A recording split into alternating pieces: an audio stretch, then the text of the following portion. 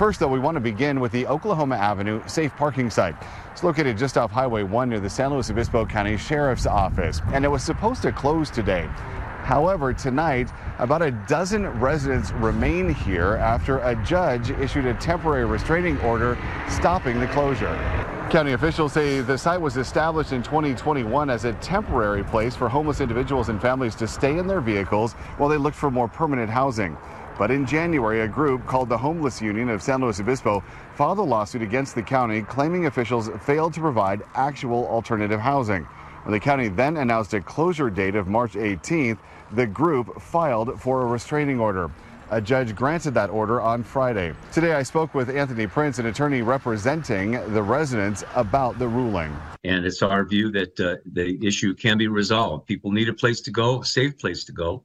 They need a place where they won't be threatened with the loss of their RVs, ticketing, towing, permanently losing the only home they have.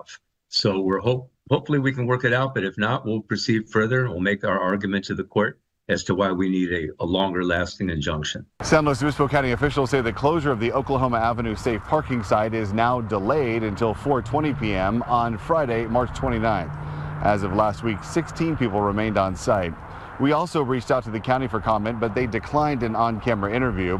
Officials say the county will continue to provide those people with services and resources in hopes that they, quote, pursue safe and stable housing solutions.